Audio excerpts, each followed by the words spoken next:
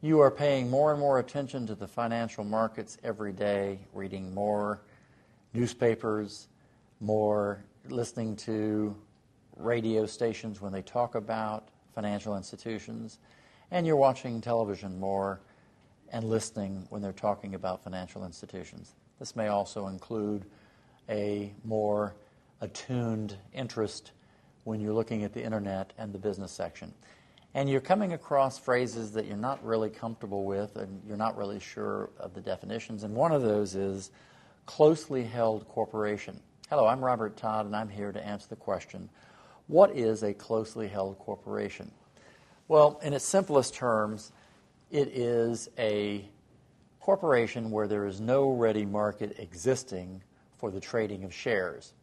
Now, at first blush, this may seem to indicate to you that it is a small corporation, but contraire, sometimes very, very large corporations exist where there's only a small handful of business people trading in the shares of that particular corporation. And the importance is that closely held corporations are treated differently than public corporations.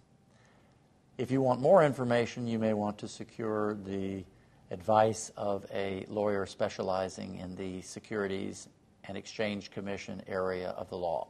I'm Robert Todd, and thank you for watching.